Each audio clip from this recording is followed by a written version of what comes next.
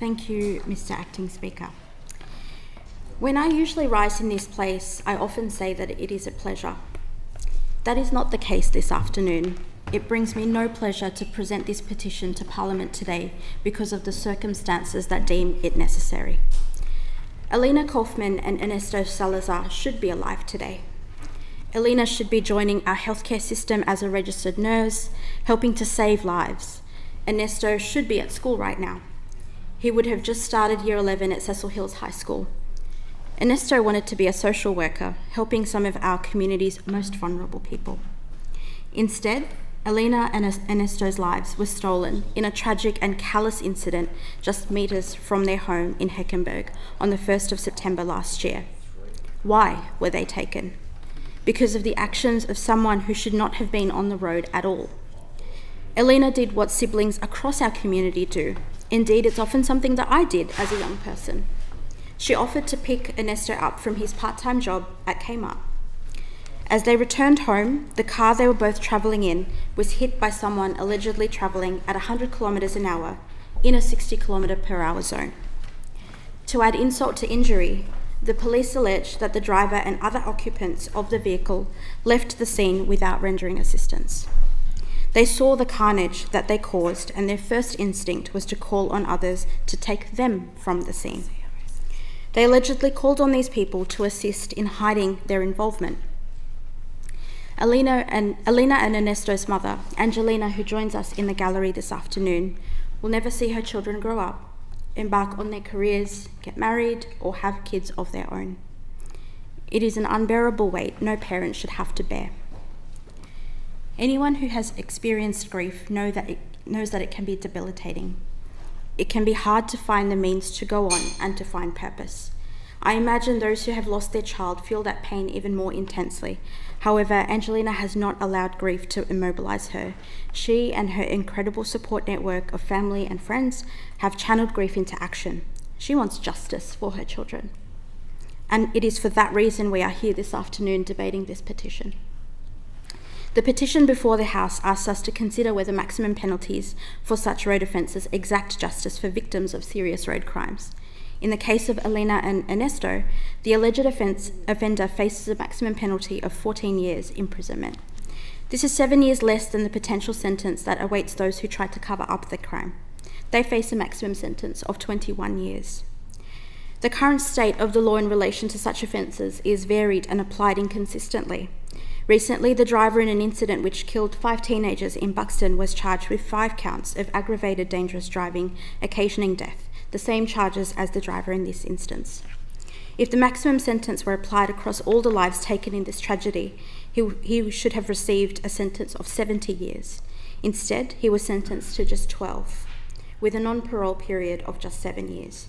That is a sentence of 2.5 years imprisonment per life taken if the full sentence is applied, and just 16 months otherwise. It therefore begs the question of what is fair and just? What is the value of a life? And what if remorse is not shown? Speaker, it is clear that change is needed. Angelina began this petition by asking for signatures at Liverpool railway station. Anyone who has tried to stop commuters in the morning rush knows how difficult it can be. However, Angelina's motivation did not waver. She turned up every morning, talking to anyone who would listen, and listen they did. This petition has collected over 20,000 signatures. It also caught the attention of journalists and community advocates and people from across this state who enabled Angelina and this petition to reach a broader audience.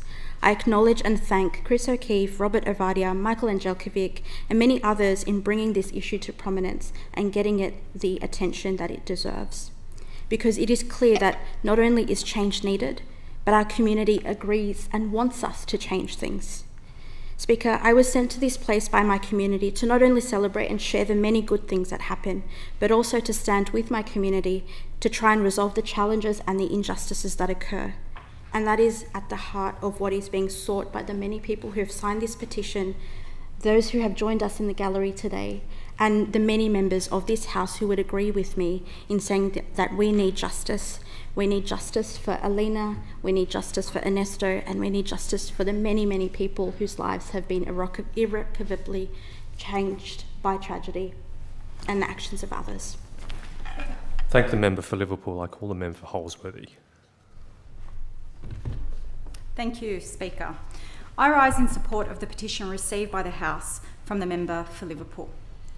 The petitioners are seeking for the New South Wales Government to consider increasing the maximum penalties for serious road crimes.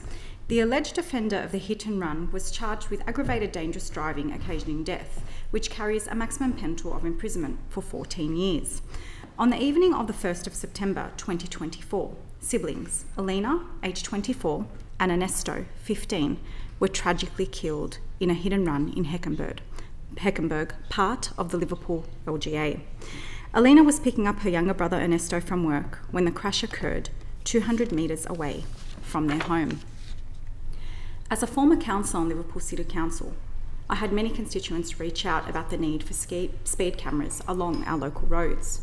Simply put, we have had too many deaths, injuries and near misses on our local roads.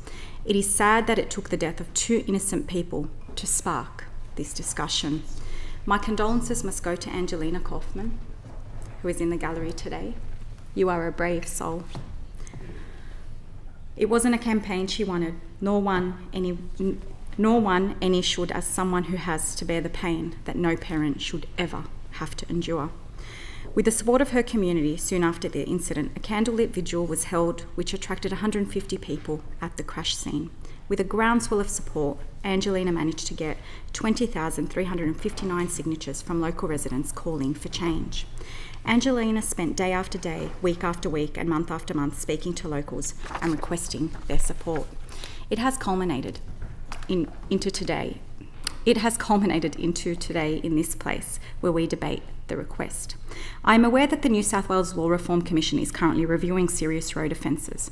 On the 10th of November 2022, former Attorney General and current Leader of the Opposition, Mark Speakman, requested a report with the reference of 1. Whether the existing provisions of the Crimes Act, New South Wales dealing with serious road and dangerous driving offences, in particular Part 3, Division 6 and manslaughter, and accessory liability provisions remain fit for purpose. 2, whether the maximum sentences available for serious road crimes remain appropriate. 3, relevant sentencing principles in statute and common law for serious road crimes.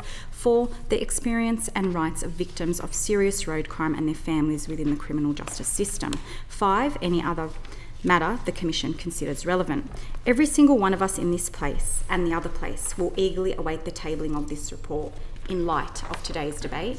However, as we await the findings of the Law Reform Commission's report, we must acknowledge the urgency of this matter. The tragedy that befell Alina and Ernesto should serve as a wake-up call for us all. It's not just about statistics or legal technicalities. It's about human lives, families shattered, and communities torn apart. Increasing the maximum penalties for serious road crimes is not about vengeance. It's about deterrence and justice.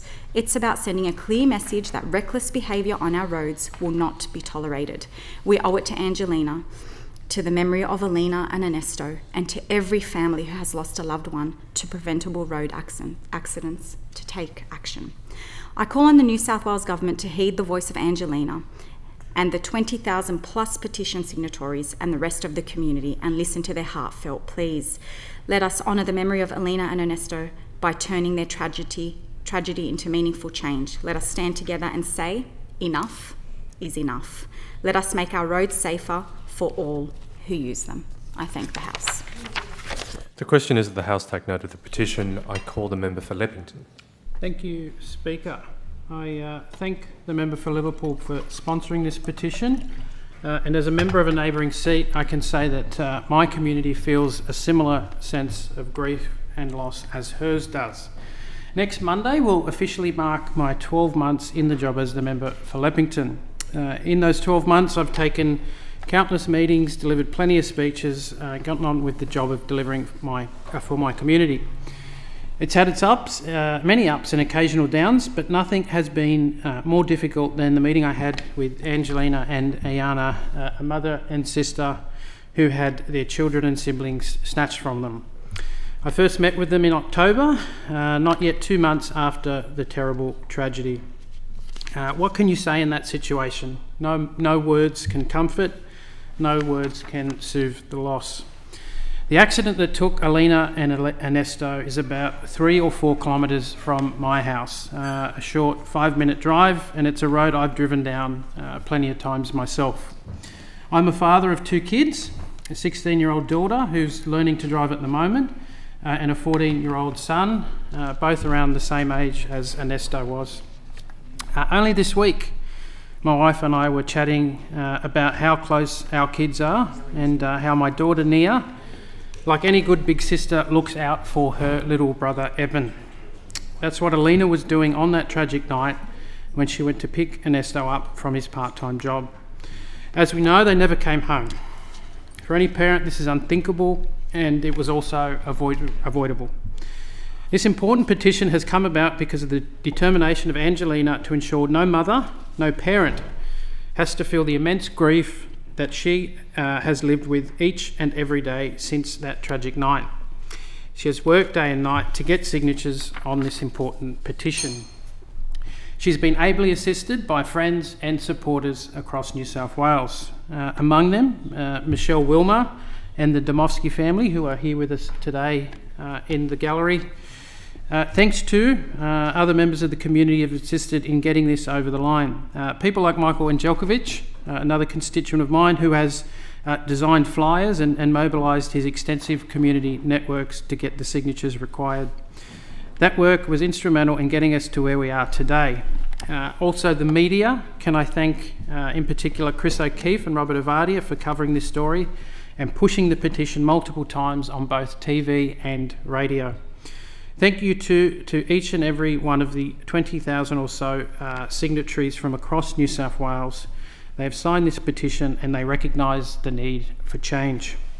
Finally, I pay tribute to Angelina and Ayana. I am in awe of your continuing strength. None of this would have been possible without your strength and tenacity. The Law Reform Commission is currently undertaking a review into road crime offences. That review is considering whether the existing serious road crime offences and the law on accessorial liability are fit for purpose, whether the maximum sentences and sentencing principles are appropriate and irrelevant, and most importantly, the experience and rights of victims of serious road crimes and their families in the criminal justice system. The review was announced by the now opposition leader, the member for Cronulla, in 2022 in his capacity as Attorney General at the time, and that means that we do have bipartisan support on this issue, which is critically important. A consultation paper on this issue is currently out for feedback, and I do encourage the community to have their say. Angelina has been clear with her feedback. When someone is suspended from driving, commits dangerous driving occasioning death, fails to stop and assist, tries to cover up their involvement and shows little to no remorse, she wants life in jail. She also wants consideration of compulsory defensive driving courses, especially for young drivers, and uniform laws across all jurisdictions. I note the Parliament is currently considering additional powers in relation to the use of social media in serious road crime, and I thank the Attorney General for his work on that. But there is more to be done. I eagerly await the handing down of this review, as I'm sure many in this chamber and gallery do, and I remain committed to doing everything in my power to prevent tragedies like this one ever occurring again.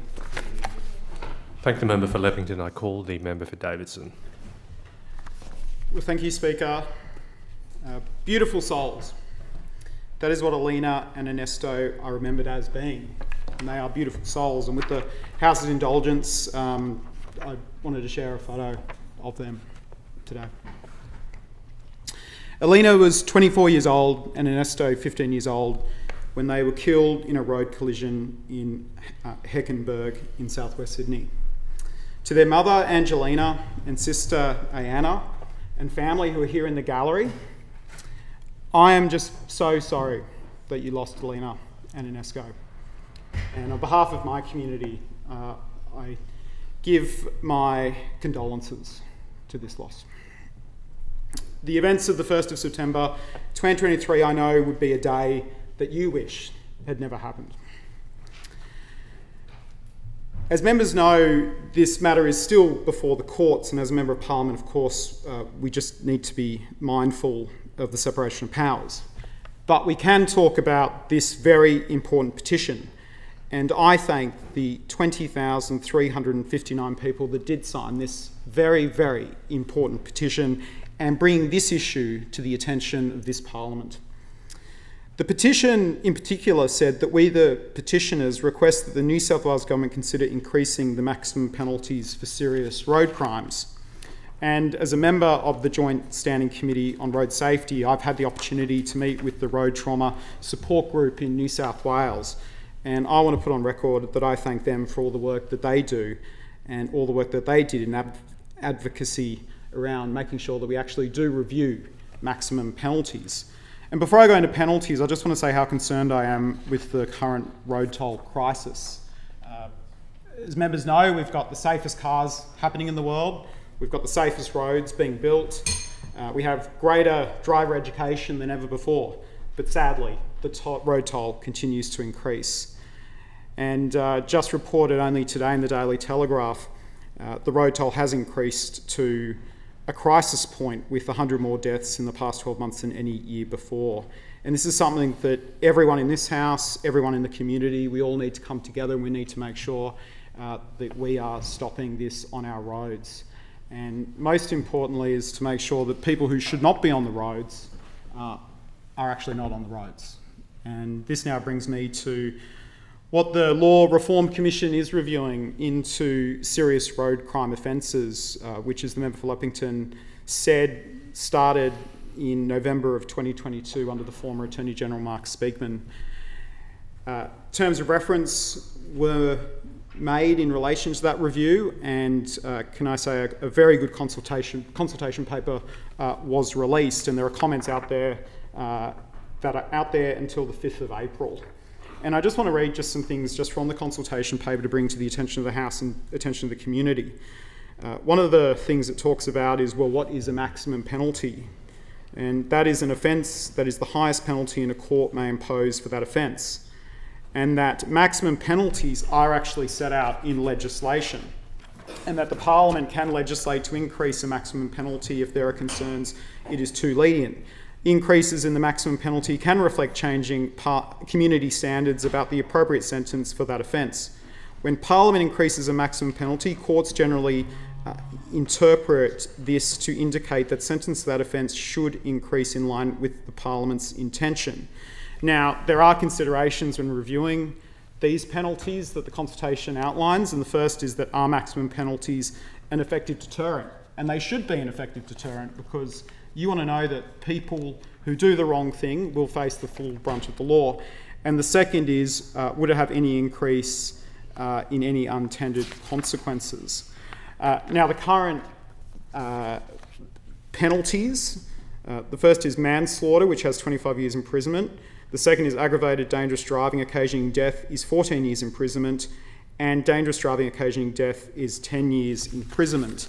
Now, they have compared in this consultation paper, is this in line with what's happening around Australia? I note South Australia has 15 years for a first offence, but life imprisonment for an aggravated or subsequent offence, and that the ACT has a maximum penalty of 14 years imprisonment. So I look forward to when this review is going to be completed. As the member for Leppington said, it does have full bipartisan support. It's fantastic having the Attorney General here today. I know him like I look forward to seeing that discussion paper to make sure that the petition here today is heard loud and clear. Thank the member for Davidson. I call the member for Shell Harbour. Thank you, Speaker. Speaker, I thank Angelina Kaufman as well as the Demoski family that are in the gallery with us today, and I thank the member for Liverpool and the more than 20,000 people who signed the petition and for bringing this matter to the House for debate today. I know how hard it is to get a few thousand signatures for a petition, so I thank Angelina and everyone who signed, which has ensured that this important issue is discussed today. We will stand in this place in 10 years' time and look back on this petition knowing that it's going to save lives. Speaker, as the Parliamentary Secretary for Roads, assisting the government in all of our efforts to provide a safe road network for all, I take this tragic loss of life personally. It is always heartbreaking time when Time and time again, I stand in this House and I discuss petitions involving the loss of innocent lives on our roads. And Speaker, I acknowledge the pain and the suffering of the families and the friends of Alina Kaufman and Ernesto Salazar, aged 24 and 15, who were killed on the evening on the 1st of September 2023 in Heckenberg by a disqualified driver. As a New South Wales MP for 13 years now, I've seen way too much senseless loss of life on our roads, and cases like this just make my blood boil. Speaker, here we have a person who was allegedly unlicensed and speeding and driving dangerously on the wrong side of the road when he collided with a car in which Alina and Ernesto were travelling. And as a mother myself, this is the worst possible nightmare for any parent. Having your precious children taken away from you in such senseless circumstances. In this case, Alina was simply being a fantastic big sister. She was picking up her brother from work. They were 100 metres from home. They were doing nothing wrong. They are victims of this senseless crime. And the same for the Dmowski family. They've lost their son in a hit and run. Their beautiful son Bryson was 14 when it happened. Speaker, we must do everything we can to deter such crimes and make our roads as safe as possible. We must send a message to reckless drivers that there are serious consequences to your actions, and a strong signal must be sent to our communities and that we are acting in this way.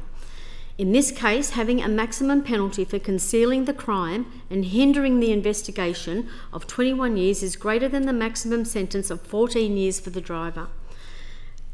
Speaker, a review is clearly required, and I support the petitioners and I understand their frustrations regarding maximum penalties for serious road crimes.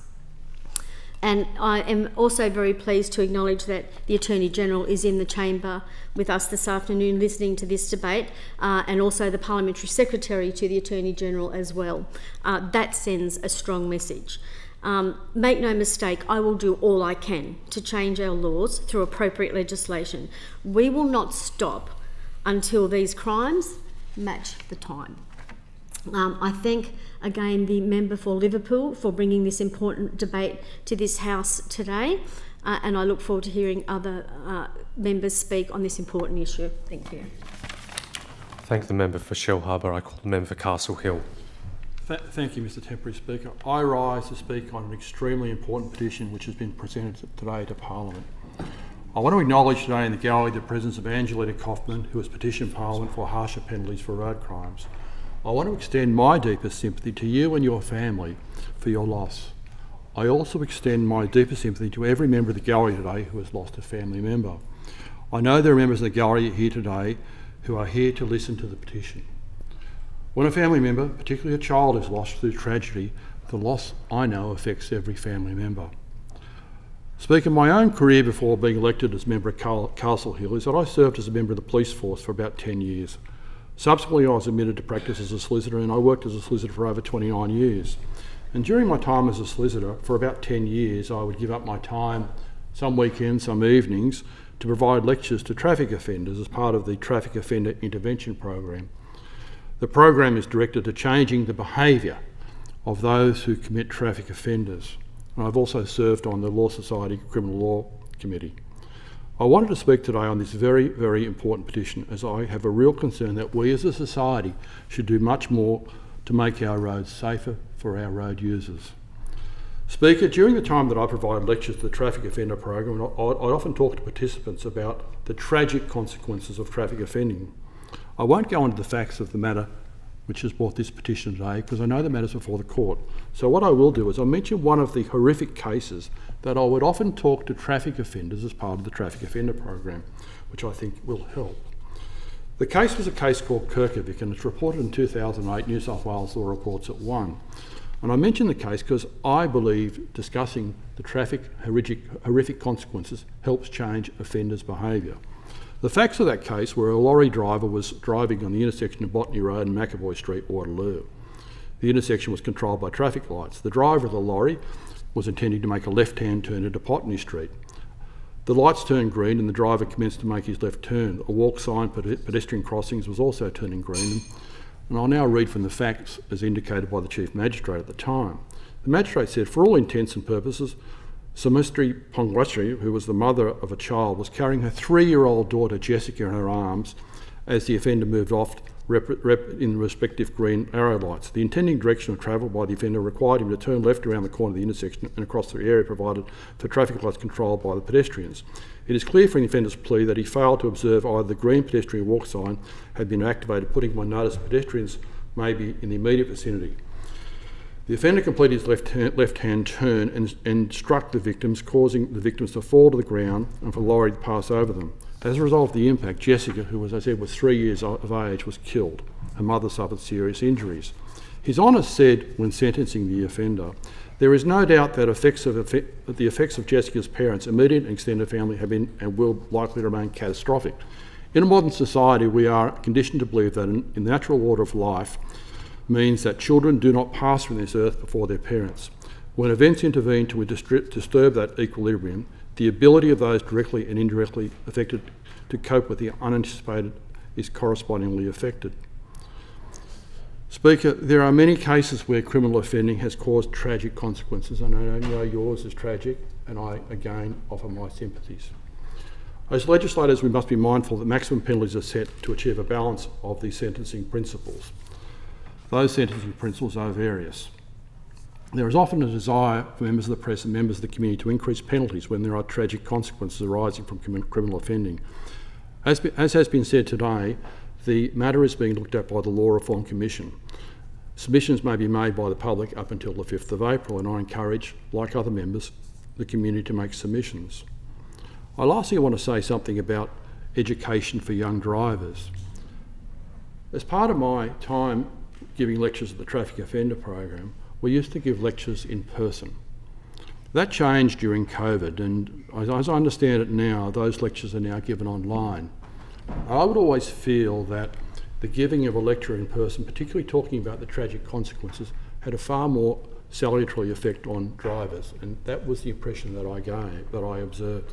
And I note the attorney is before the court, and I thank the attorney and the Parliamentary Secretary for your interest in this matter very much.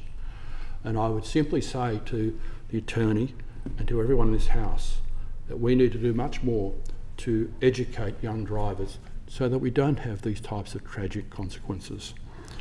I again, in closing, want to thank you again for bringing the petition before this House. I know that every member of this House shares with you your loss, and I hope that this House, when we receive the report from the Law Reform Commission, can do something to make sure that loss is not sustained by anyone else. Thank you very much for your petition.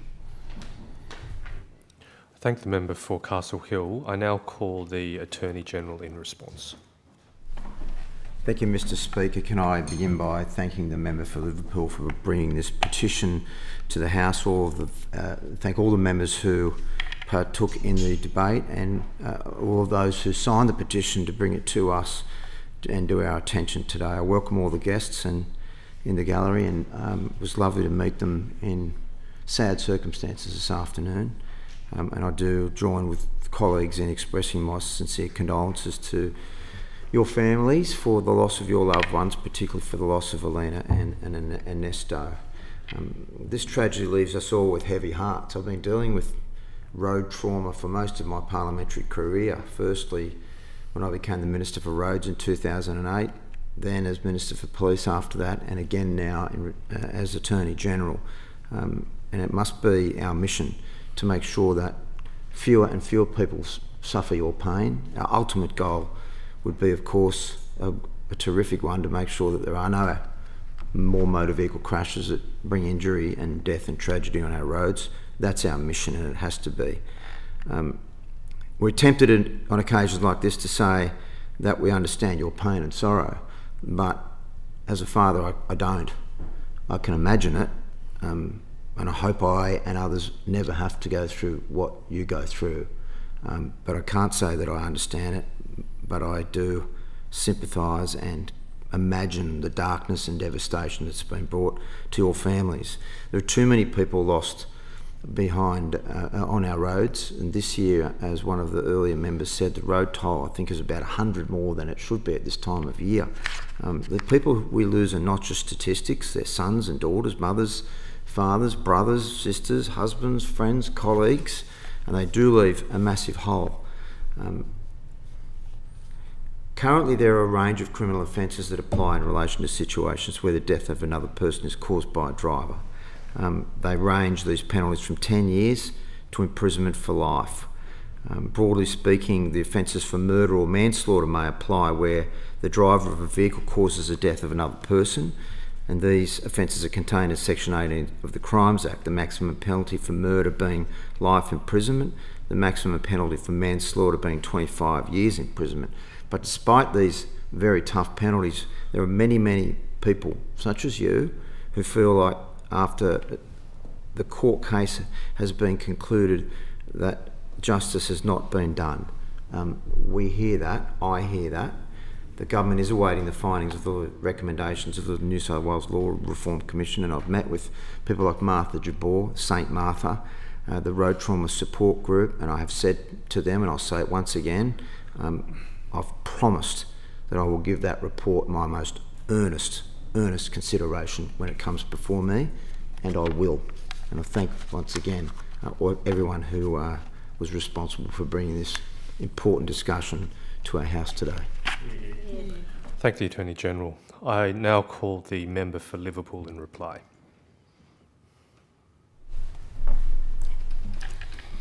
Thank you, Mr Speaker. I thank the speakers on this petition debate, the members for Holsworthy, Leppington, Shell Harbour, Davidson and Castle Hill, for their contributions, for their empathy, for sharing the pain and the outrage of my community in this place.